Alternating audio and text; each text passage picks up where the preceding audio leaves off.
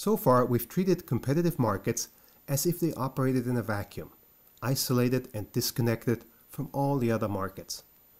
But in the real world, markets are connected in all sorts of ways, and so it's often a mistake to focus on a single market as if that market operated all on its own. One example of this involves markets across geographic regions, which gives rise to the topic of trade across markets. Consider, for example, markets for corn. There may be one market for corn in North Carolina, where the demand curve comes from North Carolina households and the supply curve comes from North Carolina farmers.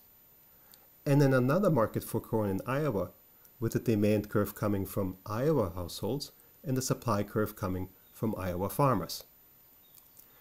Now, it turns out that it's a lot easier to grow corn in Iowa than in North Carolina. And so if these two markets are disconnected, then the equilibrium price in Iowa would be lower than the equilibrium price in North Carolina.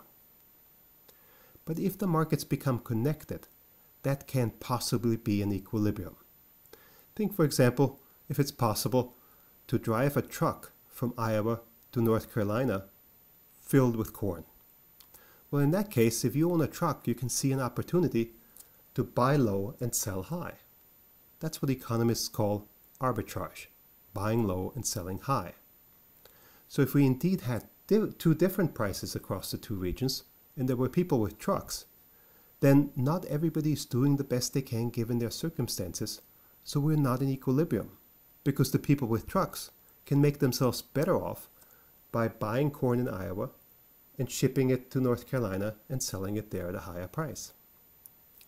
So what would happen in these graphs? Well, as the trucks arrive in Iowa to buy corn, they would shift the demand for corn in Iowa. They wouldn't shift the demand from Iowa households. That would stay right where it is.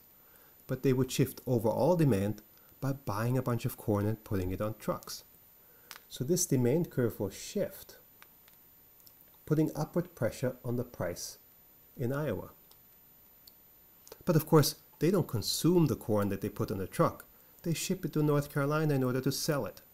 So they're going to add to the supply of corn in North Carolina. The supply from North Carolina farmers doesn't change. But in addition to that, the trucks coming in are going to shift that supply curve. And that's going to put downward pressure on price in North Carolina. Now that's going to continue to happen as long as there's a difference in prices between the two regions, at least so long as the transportation cost is sufficiently low. So in the new equilibrium, it has to be the case that the price that emerges across the regions is roughly the same. So once a single price emerges across the two regions, there's no more opportunity for arbitrage, no more opportunity to buy low and sell high. And so everyone will once again be doing the best they can given what everybody else is doing. We are in a new equilibrium. And this is an application of what we call the law of one price. The law of one price says that if you have the same good in different regions, and it doesn't cost a lot to ship the good across those regions, then in equilibrium, a single price must emerge across those two regions. That's what's happening here. The price as a result of the trucks going from Iowa to North Carolina is going to fall in North Carolina, and it's going to rise in Iowa. As a result, North Carolina farmers are going to cut back on how much they supply because their price has fallen, and so we move down along the supply curve for North Carolina farmers. North Carolina consumers, on the other hand, are going to increase the quantity that they demand because price for them has fallen, so we're going to move down the demand curve to find the new quantity demanded. In Iowa, on the other hand, the increase in price is going to move us up on the supply curve, causing Iowa farmers to supply more corn. But Iowa consumers are going to slide up their demand curve and consume less corn at the higher price. So the quantity demanded in Iowa is going to fall. So in Iowa, we're going to have an excess supply of corn. More is produced than people in Iowa want to consume. But that excess is loaded up on trucks and shipped over to North Carolina to fill the gap between the quantity demanded there and the quantity that's supplied by North Carolina farmers. So now we can ask, is this good for North Carolina? Is this good for Iowa? Well, we can analyze that by thinking about consumer and producer surplus. So let's replicate these graphs. We'll have Iowa on the right and North Carolina on the left. North Carolina households forming a demand curve that intersects with the supply from North Carolina farmers at a relatively high price. Then in Iowa, we'll also have a demand curve, this time from Iowa households, and a supply curve that crosses at a lower price. The lower form price tells us that a single price is going to emerge on the trade, which will be a higher price than what would have existed in Iowa had there been no trade, and a lower price than what would have existed in North Carolina had there been no trade. So now we can think about what's happening without trade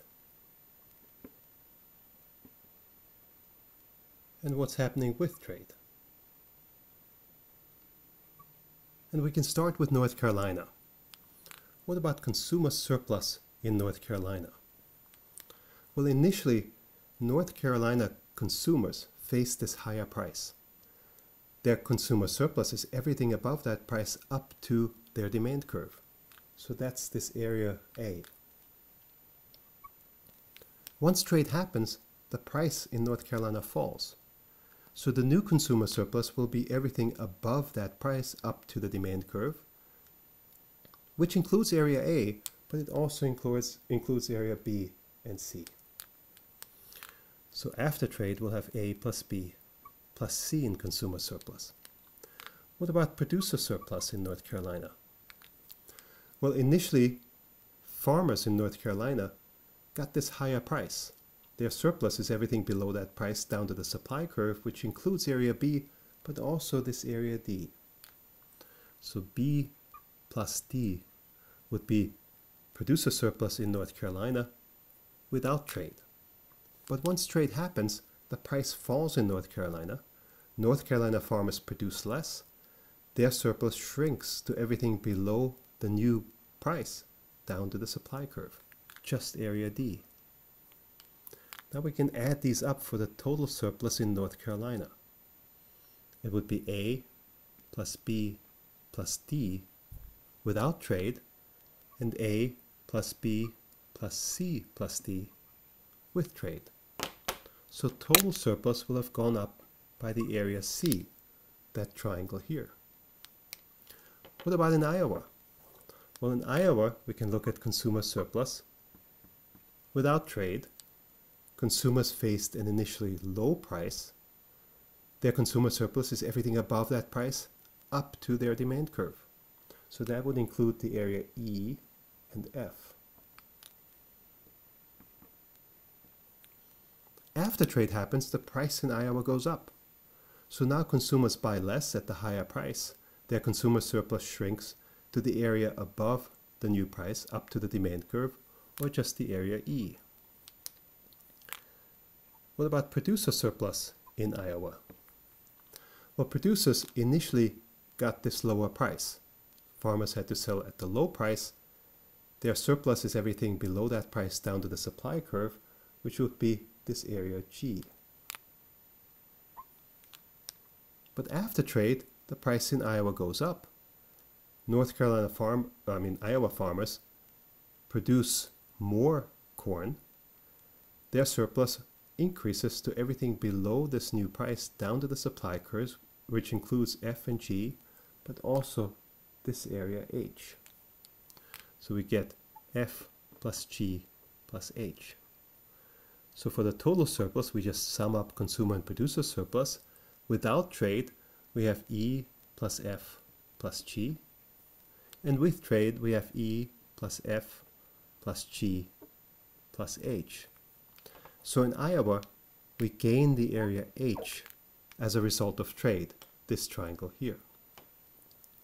So what we're finding is that total surplus as a result of trade increases in both North Carolina and in Iowa. But that doesn't mean that everybody wins from the trade. After all, prices fall in one place and prices rise in the other. Consumers like falling prices and don't like rising prices. Firms, or in this case farms, like rising prices but don't like falling prices. So in North Carolina, the prices are falling, which is good for consumers, so consumer surplus increases. But those same falling prices aren't so good for North Carolina farmers, so producer surplus decreases. In Iowa, prices increase, which is good for Iowa farmers. Their producer surplus is increasing, but not so good for consumers, whose surplus is decreasing. Trade across regions, therefore, does give rise to some people who win and some people who lose. But since overall surplus is increasing in both regions, it means that in both regions, those who gain are winning more than those who lose.